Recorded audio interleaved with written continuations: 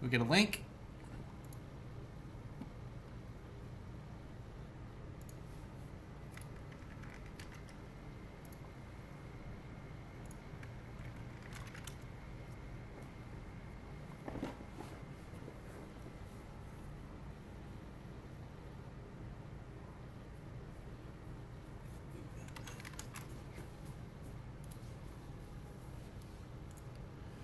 All right. Did you come over here and say hi? Show me what. Hang on. Cool.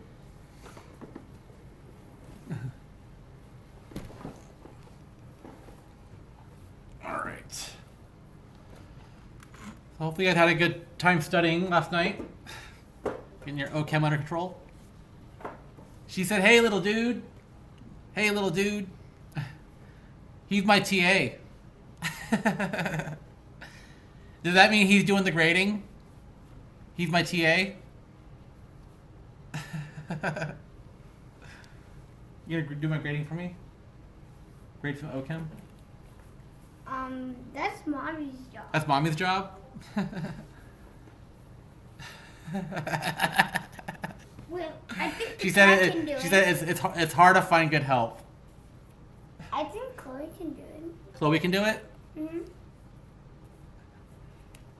She said give us full points for everything, Tristan. He's gonna pass up the duties to the cat. I think that she can actually... Alright, so I originally was gonna go over that number 3 question from the worksheet, but I answered it in the Discord. I also kind of went over it a little bit. Chloe's my cat. She's down there, asleep. Well, she's awake now, but yeah, that's my cat.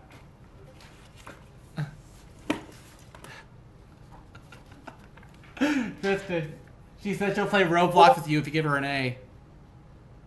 No, not all cats. My cat is awesome. She's like a dog in a cat body. She follows me around like dogs do. Cats are jerks if they're not trained properly.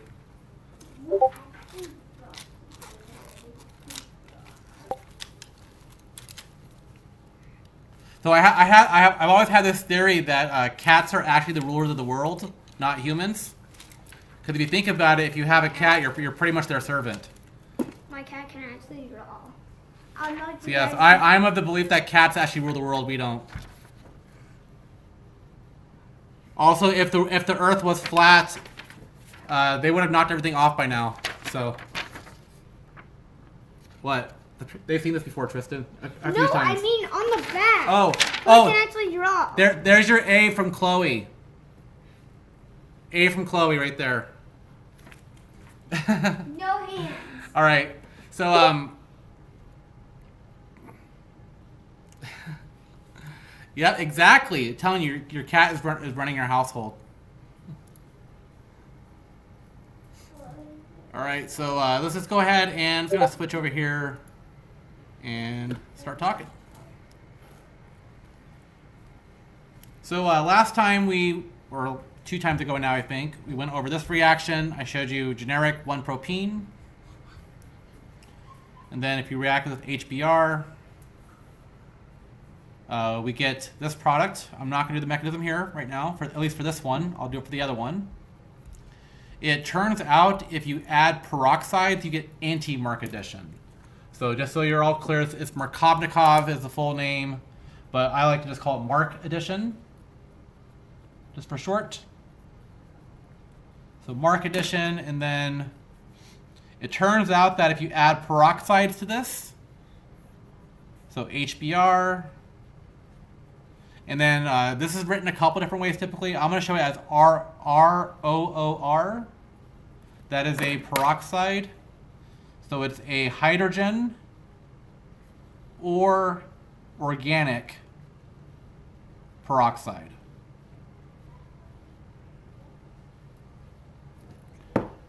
It turns out that these can react in a certain way, generating this product as the major. So it works out that, once again here, if you add peroxide to these, you end up getting the anti-Mark addition instead. That means that the hetero atom goes less substituted this time. And I wanted to go over why this occurs. We're going to be looking at our first radical reaction here.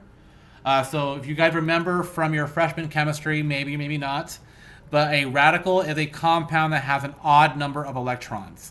It turns out that if you have that odd electron count, it makes them very reactive. They want to fill that orbital up. They don't like to sit that way. So what happens?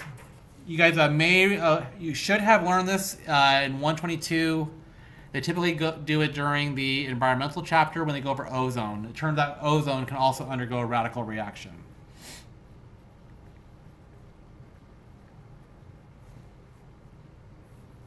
All right, so a few comments here before I start is I do want to mention that the oxygen-oxygen bond in peroxides breaks easily by homolytic cleavage. So I believe I use these words briefly, probably the first or second day of class. It was very early. But heterolytic means hetero means different, lytic means split. So different, split. That's what we've been doing so far all this semester so far. We've been doing all heterolytic cleavage. Homolytic cleavage is where you have equal split, meaning that one electron goes to each atom. Heterolytic is where 2 electrons go to one atom, giving you a plus and a minus. In a homolytic cleavage, you get 1 electron each, and you get 2 radicals instead. So arrows today, let's do orange for this one. So watch how I'm drawing these arrows. They are half arrows. So I'm using a half-headed arrow there, half-headed arrow. And let me just make sure we're clear here. I'll draw it down here what I'm kind of drawing. Some people call it the fish hook or half arrow. So half arrow for 1 electron movement. We've been using double-headed arrows so far for 2 electron movement. This is for 1 electron. So 1 goes to each. And then what you end up with is 2 radicals. Like that. RO dot.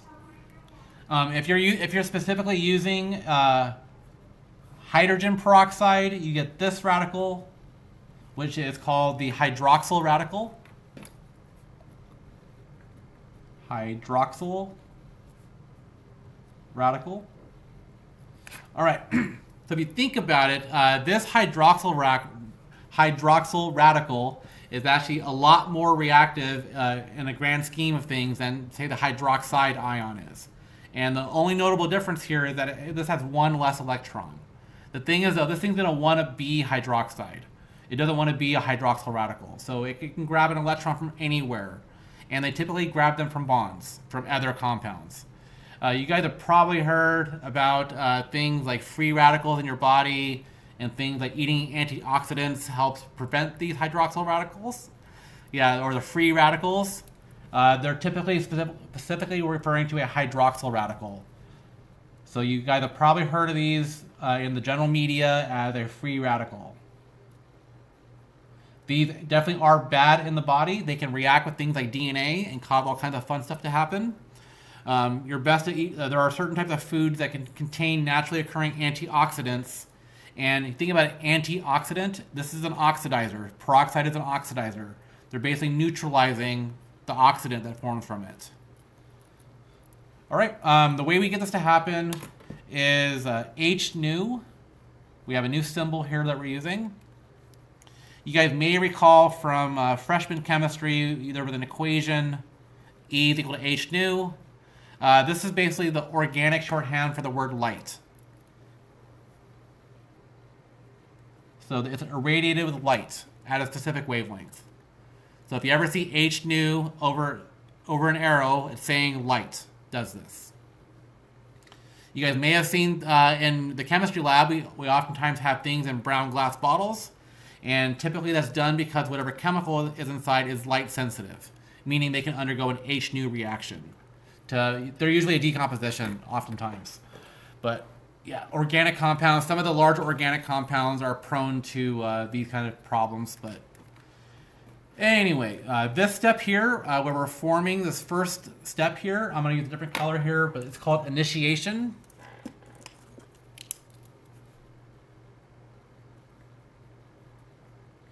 So the formation of your radical is referred to as initiation. I want to show you what can happen first, what can happen with an alkane, and then I'm going to show you what happens with an alkene. All right, so if you have some kind of generic alkane CH, let me just have a generic line there. Yeah, it could be anything there. It could be H, could be carbon, whatever. Just some generic CH. And we're going to say this is an alkane CH.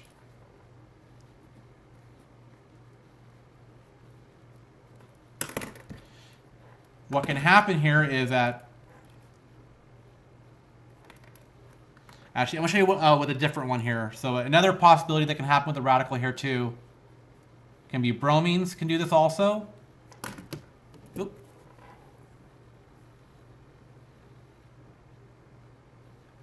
Sorry, I'm going to show you here that bromine can also become radicals too very easily. I want to use bromine in this example here, not the hydroxyl. Like that. And then sometimes I'll circle them, just like how we circle our pluses and minuses. People don't typically do that, but I like to do that, just so it's clear. All right, so suppose you generated some of this bromine radical. This can react with alkane CHs. And this is kind of a funny arrow push, but H is going to be bonded to bromine.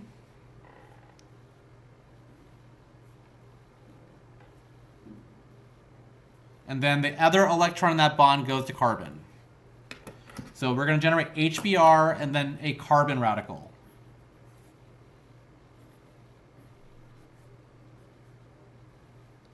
Like that, plus HBr. So if you have a situation where if you have a radical inducing the formation of another radical, like a different radical, that's referred to as propagation. So propagation. So once again, if a radical can make a new radical, that is propagation. And then we can have a variation of termination steps. Termination is when you have two radicals coming together and forming a new bond, and then you have no radical on the product side. So two radicals make a non-radical. So there's a couple of different options that can happen here for termination steps, and I'm going to show you the different variations. Basically, it's all possible combinations of radicals coming together. The main one that we're looking for here would be basically swapping out an H for a Br on the carbon. So that could be a termination step.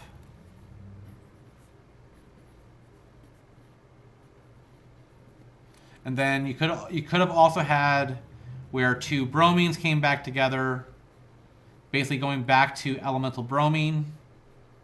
That's a termination step. Two radicals become neutral.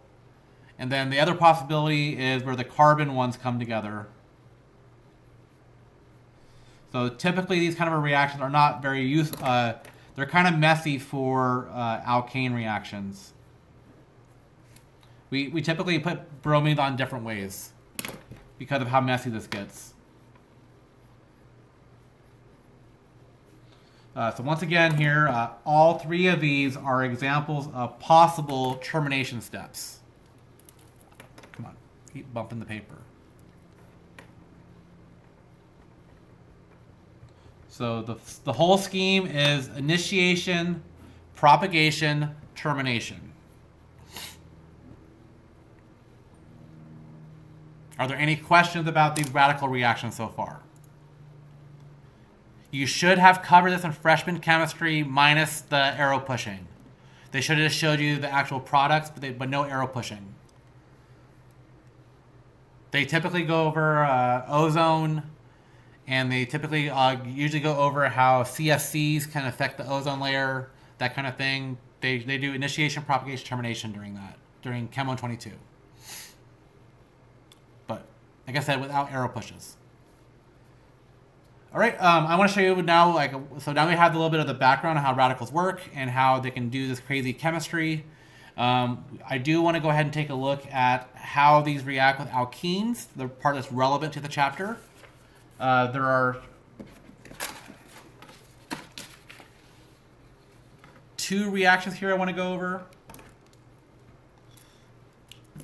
All right, so yes, initiation, propagation, termination are the three steps in pretty much all radical reactions. Typically, the propagation keeps going until you run out of material, oftentimes, too. All right, so earlier we had, I'm just going to use a hydrogen peroxide for this one. H nu.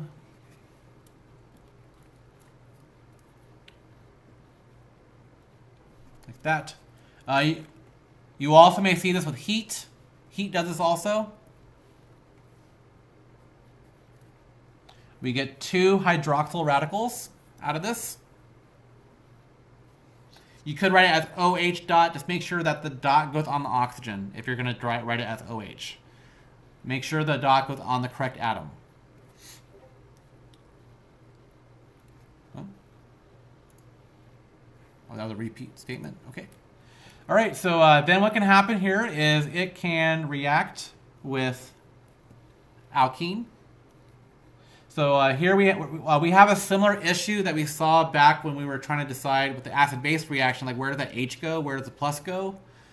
Same thing here, we have the same situation, where does the H go, where does the dot go, kind of thing here. All right.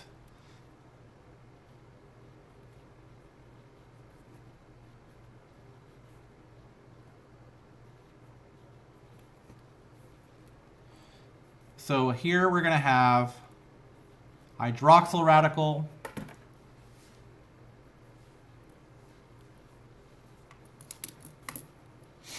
It's going to, hang on a second, why am I getting lost here?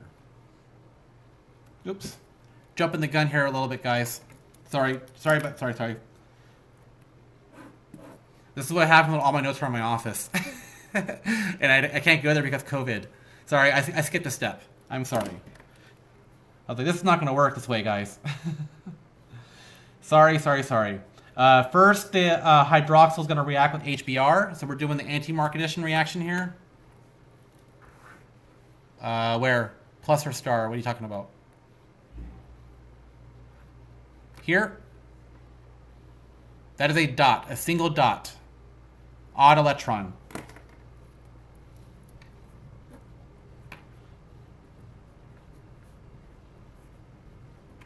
Yeah, so once again, if your compound has an odd electron count, it's referred to as a radical. These are very reactive. I'm assuming that's what you're asking about.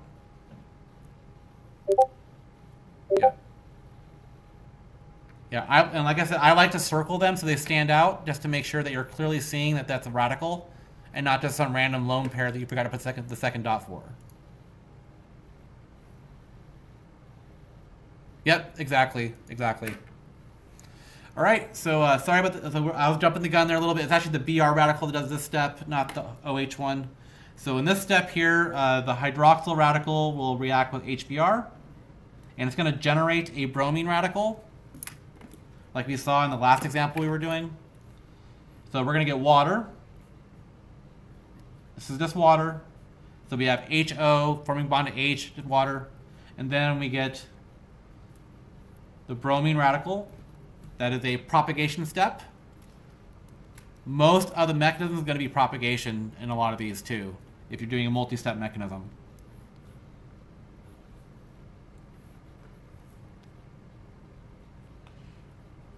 All right, so here's the tricky part. So here we're going to have one of the pi bonds is going to form a bond to bromine. And then now we have to make the choice, whichever carbon the bromine goes to, the other one gets the dot. It turns out that if you have an atom that has a radical in it, it's technically electron poor. And it turns out that radical stability matches exactly carbocation stability. So you already know the order for stability for radicals. So I'm going to add this note here.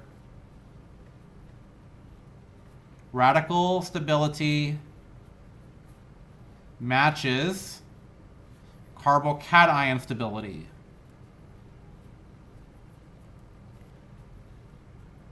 Both are electron poor and stabilized by conjugation. Hyperconjugation. Alkyl groups.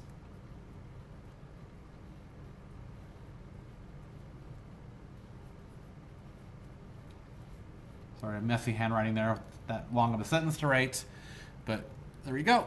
So it works out where the bromine's going to go less substituted. The radical goes more substituted. So we are going to net get an anti-Mark addition. So the bromine goes less substituted here because of the formation of the more stable radical. I'm going to draw the other radical so we're all clear on the same page. This would be the other one. Like that. And then just like carbocations, this one's secondary, this one's primary. This one forms... I need a green. I realize I don't have any green. I'm going to Office Max today, so I'll get some green pens today, if they have them. So that one forms. This one does not. I'm going to put a red X on that one.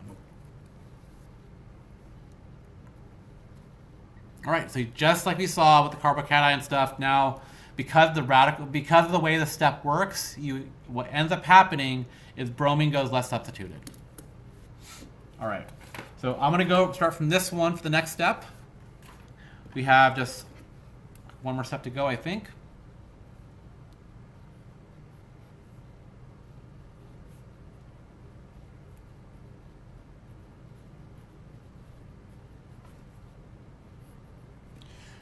All right, so at this point, the water that we generated earlier, we can show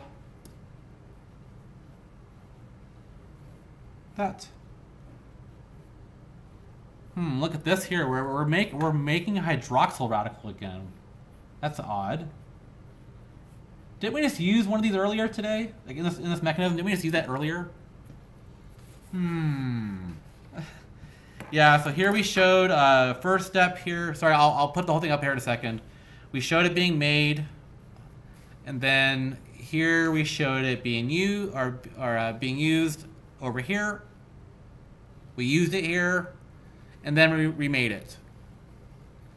So the question I have for you guys is, what would you say how would you classify the hydroxyl radical if we showed it being used and remade?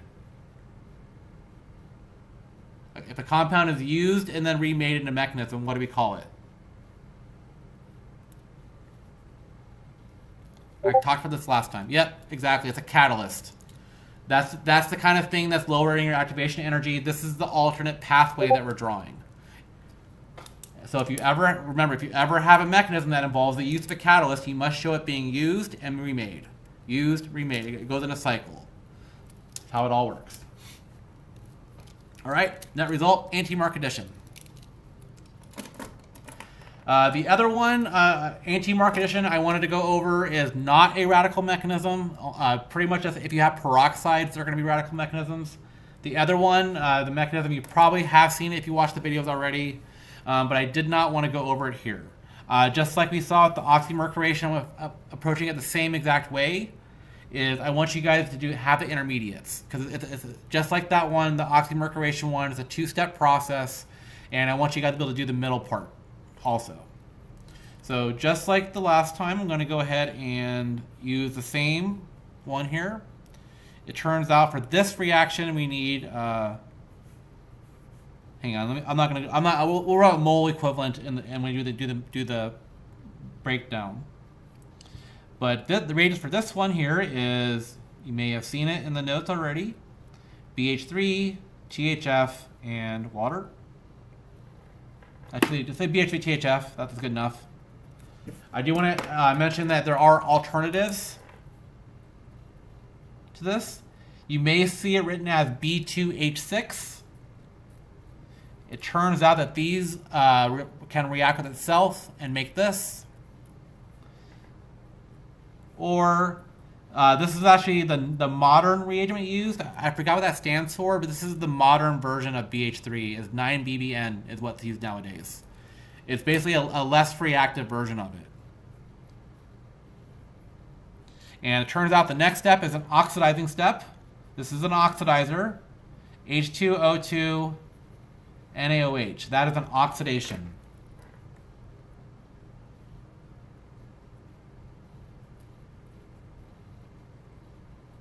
The first step does what's called a hydroboration.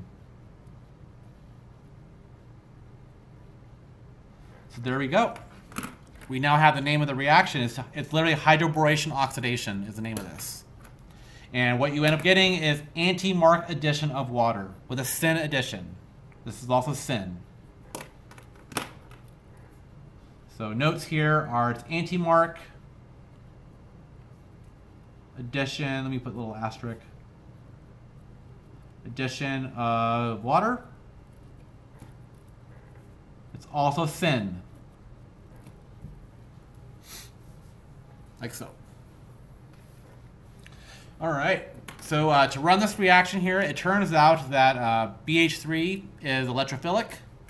I don't want to do too much of the mechanism, but it works out where we need 3 mole equivalent of the alkene to 1 mole equivalent of the BH3. Oh, by the way, THF is a solvent. I don't think I've actually drawn it out for you guys before. And let me do it down here. THF is a, basically it's ether, but it's a ring instead of a straight chain. So this is tetrahydrofuran, THF. Like that. Very common organic solvent. All right, so what happens here is it's going to trade out. If you watch the mechanism video, you'll see, but it basically trades out every single BH bond for a B carbon. And it turns out the carbon that it's going to choose is the less substituted one. So on this drawing is going to be crazy here, but I'm going to highlight the new bonds just so it's crystal clear. Yep, so let me use at least purple for the new bonds. Is that showing up well? Purple. That's not showing up very well. Maybe you're seeing it. I think it looks different enough. So basically, new bond. Let me make them thicker. Maybe they'll be way more obvious than what I'm talking about here. So new bonds, and then less substituted. We got the 3 carbons. Like that.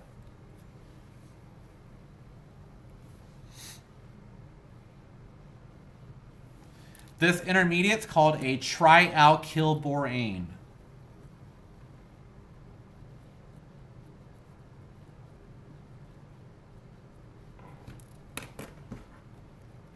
All right, the next step here is basically the oxidation step.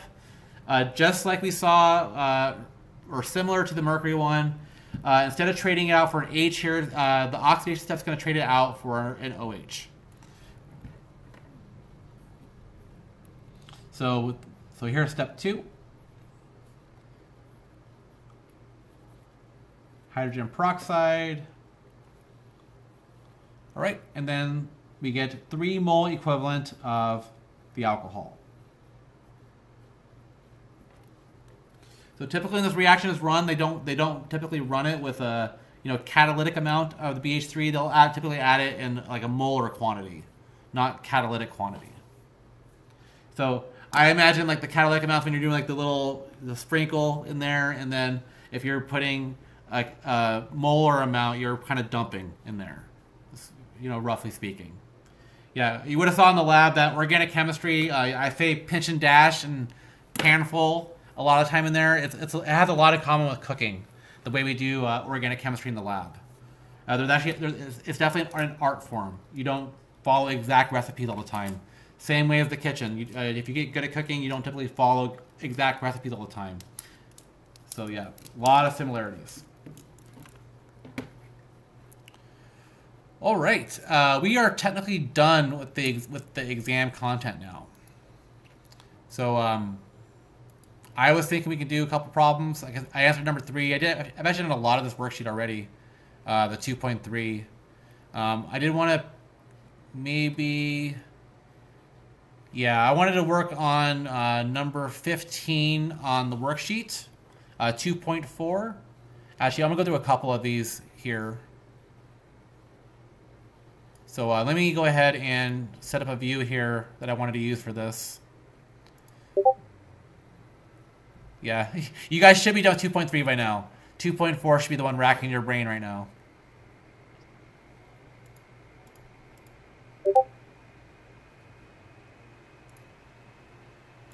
Oh, come on. All right.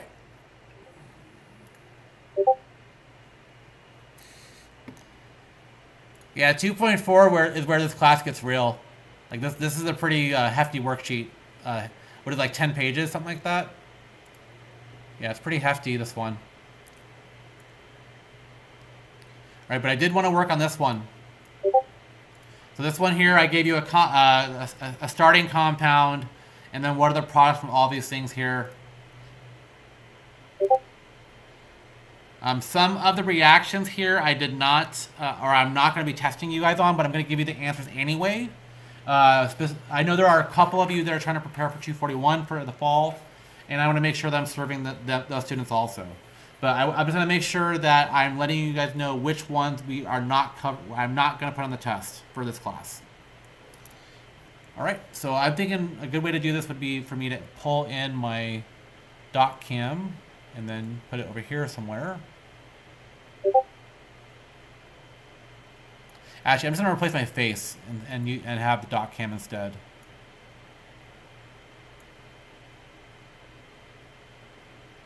Yeah, there we go.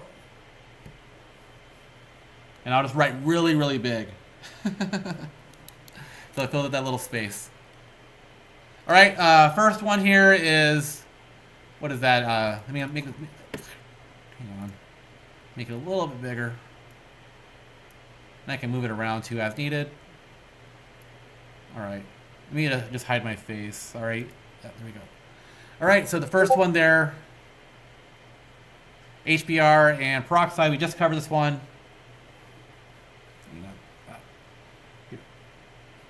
So this is A. So anti-Mark addition of Br.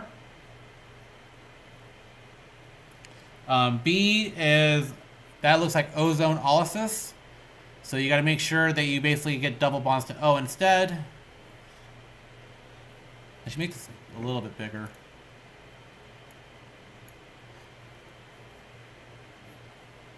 So ozone olysis, so basically instead of having double bond to O, it has double bond to C. This is different from permanganate in that we get, we have the H still. If that were permanganate, we would have OH. Your side product here is a 1 carbon. That. I do want to mention here that if this were ozone, sorry, the permanganate reaction, where you get the full oxidation, you get carboxylic acid, but the 1 carbon fragment becomes CO2 in the permanganate oxidation. All right, number C. This is Markovnikov addition with a carbocation rearrangement, and your nucleophile is going to be water, not Cl, because it's in water. So once again, addition. This is a hydration with the rearrangement. Look at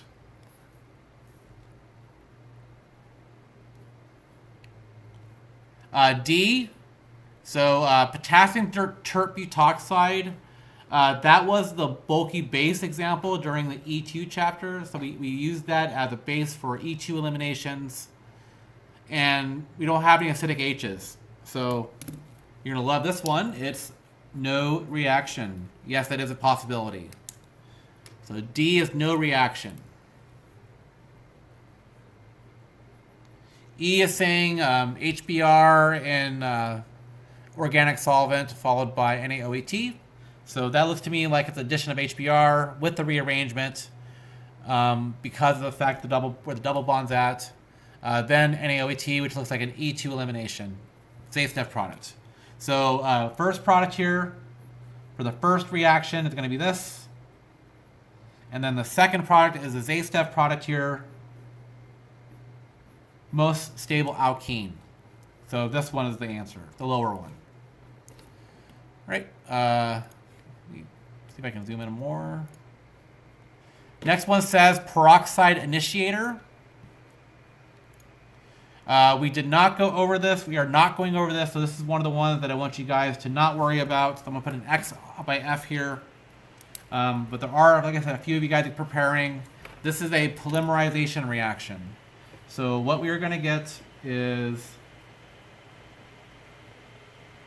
I'm not going to go over what, why.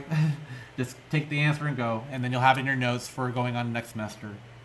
So let me just fix this real quick. Double check. Yeah, we got an isopropyl coming off. Okay.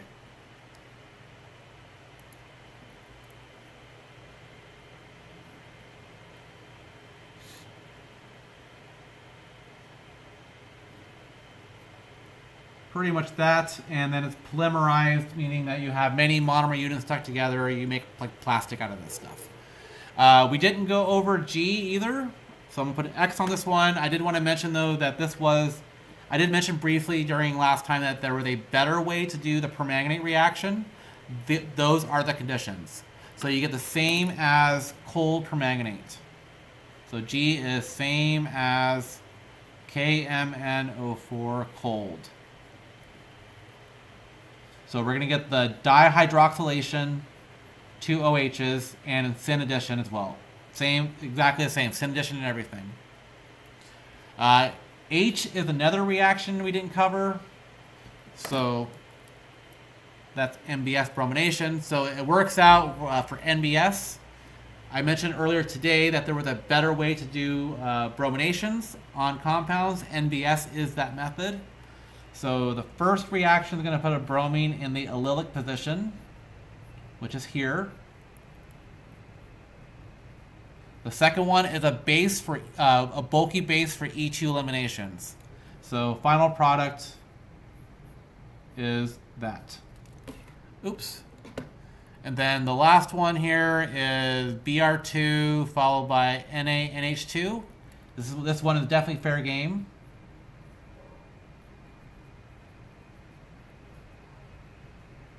So, oops.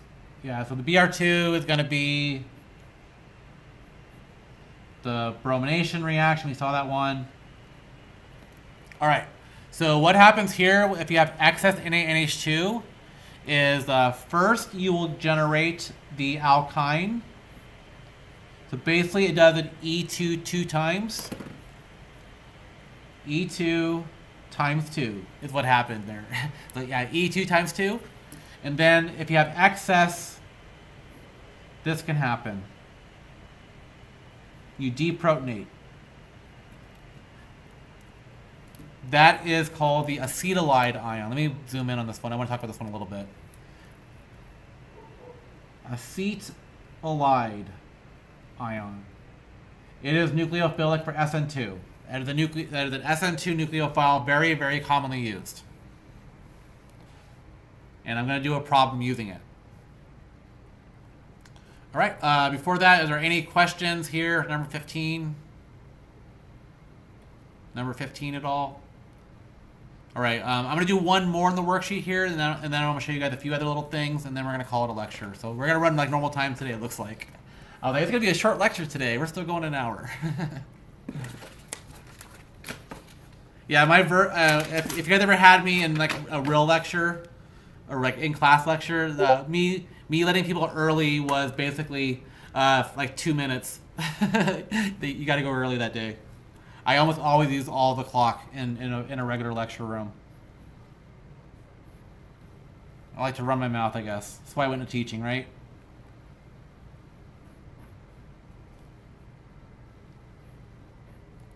All right, so I'm drawing out this one. This is a funsies one. I do want to mention that I don't typically give ones this challenging in 220 on the test. 241, oh yeah. But 220, I don't give them this hard. This is meant to be like a challenge question here. So this was the ozone question. It was O3, ozone, followed by dimethyl sulfide. You know what? I just realized I did not tell my dimethyl sulfide story. I always tell this story. Okay, so here it goes. We're going to pause for a second for a little story from when I was in grad school. It's funny. So I was working in graduate school. We're working in a lab, and this lab was they put us in the geosciences building. So it was like all the environmental science people. Forestry was in there. Remember, I was in Montana, so they had a forestry department. It was actually one of the biggest departments on campus. Well, anyway, we were the only chemistry lab on, even in the building, and my colleague, my lab mate, was using this stuff, and he put it, and the solution he used, he put it into a rotary evaporator, and the smell of dimethyl sulfide permeated into our lab and then out into the rest of the building. The entire building smelled like dimethyl sulfide. And in case you guys have never, you guys, I know for a fact, have all personally smelled what dimethyl sulfide smells like. So the funny thing is, a dimethyl sulfide is the reason why shit stinks. So yes, it is the smell of fecal matter, is this stuff. So imagine our lab permeated that smell all across that whole building. So when that happened, our boss told us to, he told us to go ahead and call it for the week, whatever, come back. And we went back, and we abandoned ship for a week. Came back, and our door was covered with Post-its saying, "We know you did it. We know you did it." It was hilarious, though. We thought it was so funny. We got called out on it. There were a lot of I even got angry emails from other professors in there asking us what we did. But yeah, that stuff. Hopefully you guys never have the luxury of working with this stuff. It literally smells like poop. Anyway, so what I did here first in this problem here is I broke up where the fragmentation is going to happen. You can effectively just draw little O's there. I should have that last thing, put little O's in there to show like where basically that's how your compound's going to be.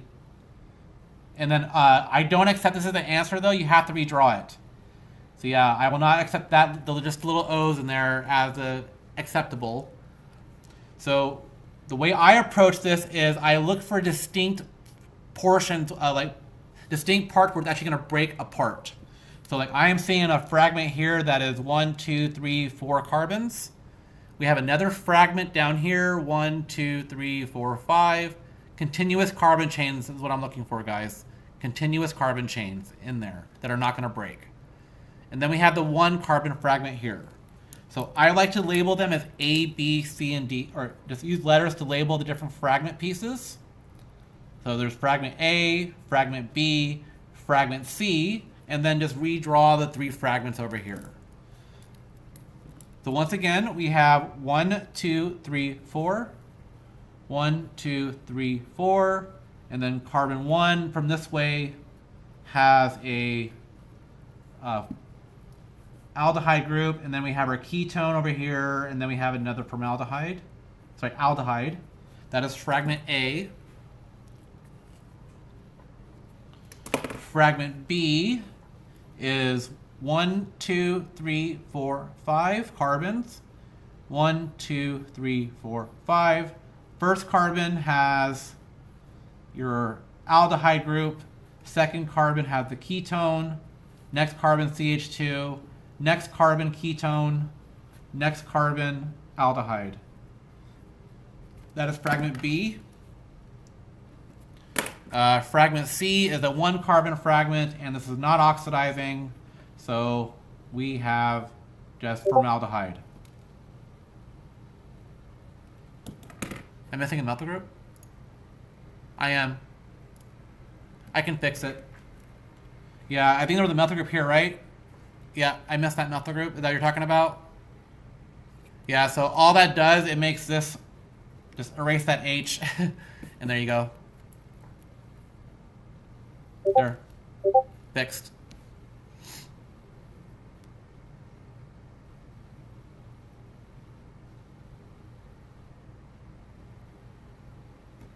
But like I said, on an ozone analysis question for 220, I typically don't give the ones this difficult. But this is usually like a normal for a 241 exam, for those of you guys moving on. All right, I want to show you guys something here. There's a stereochem consideration you have to think about when you're doing things like syn versus anti with double bonds. And if you're alkene, hang on, let me just show you here. All right, so what I want to do here is I want to go ahead and start from, let's go ahead and say that I have this compound and I have this. And this is a synthesis problem, guys, so basically we're going to have to figure out how to make this stuff. The condition here is these are the only carbon sources. So I can't get carbons from any other sources. And the other condition I would give you guys is any reagents. Any reagents you can use.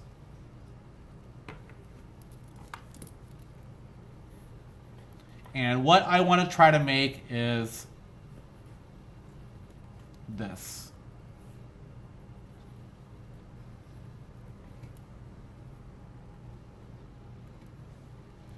So this could be a tricksy question. We have to utilize one of the new things we talked about today.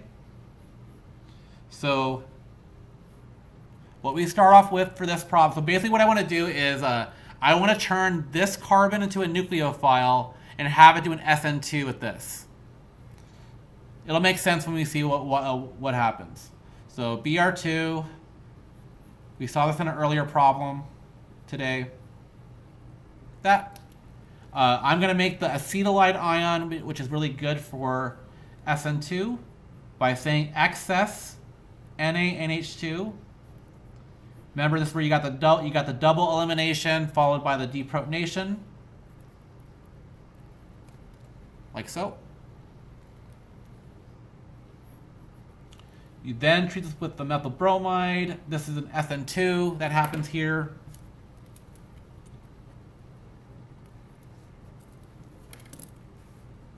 And now we're on the hard part of the problem. We got to figure out what the next step is going to be.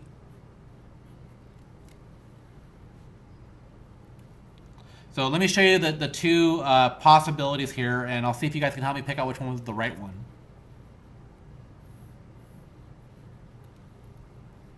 So one option would, so in order to get these bromines on there, I have to first reduce this down to an alkene. So the ways to do that, if you remember, were H2 and Lin-Lars. That gave me this. And then the other option was, I showed you guys two different ways for this, but the one I'm going to go with here is metallic sodium and liquid ammonia. Gives you the trans alkene. And the next step is Br2. So the question now here is which one gives you the target? That's the target. We want this. So let me draw the target down here just to make sure. So this was the target. Hang on, let me see. I saw a question in the chat.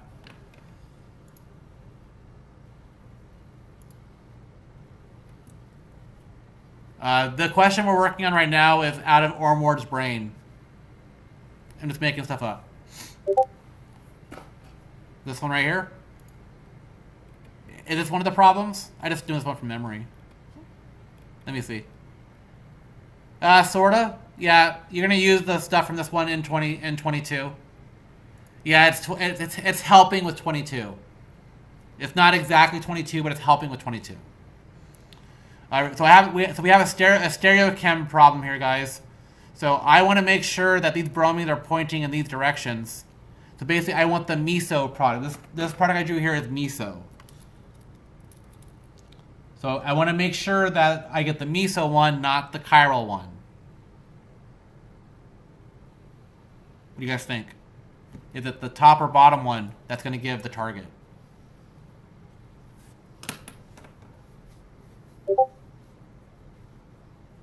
The second one is correct, yes. Remember, it's anti-addition. So the way you want to approach these, if you want to draw the groups on, keep everything in the carbon structure the same, and add the groups anti or syn based off what you guys know that they do. So if we have this go anti, we're going to get the meso product. The trick, though, is when you have cis double bonds. So the way you want to show these is keep the carbon structure the same, but then put the groups anti, because we know it goes anti. Then you can do a bond rotation. So basically what I'm doing is I'm rotating this back, so it's your standard zigzag. So your standard zigzag. And we did this before during the Fisher projection stuff. That's not the target. That's different.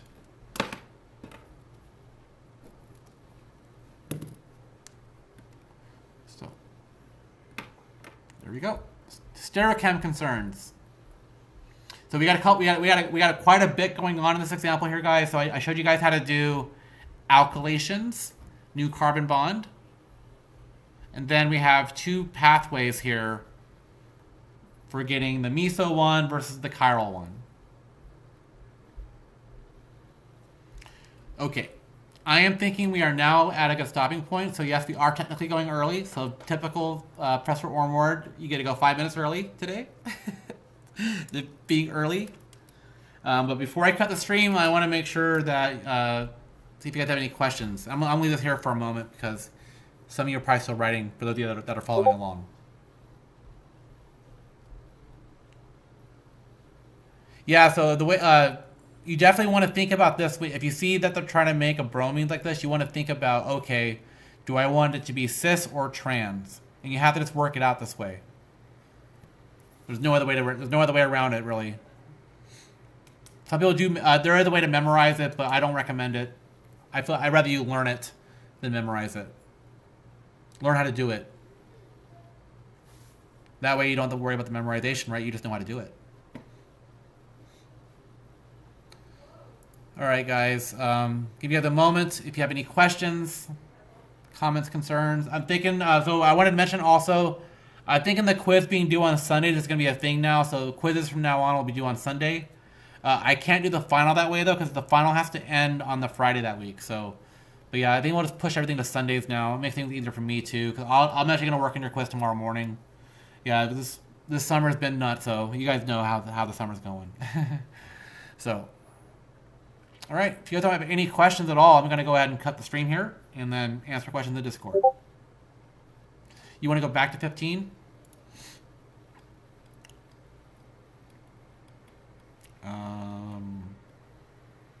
What about it? 15 was the one that was the multi-step one. This one? The one with all the boxes? Which one did you want to look at? Do you need me to put the notes back up? Is that what you need? If you need the notes back up, I can just post a picture on Discord. You need the paper? Is that what you're saying? I'll just take a picture of it and put it on Discord. That's probably easier. That way you get a better, clear view of it. All right. All right, guys. I'm gonna go ahead and end this here. Please just go ahead and put your question in the Discord. But yeah, I realized that the focus was a little off today. So yeah, I'll post pictures in the Discord in a few minutes. All right, guys. Stay safe.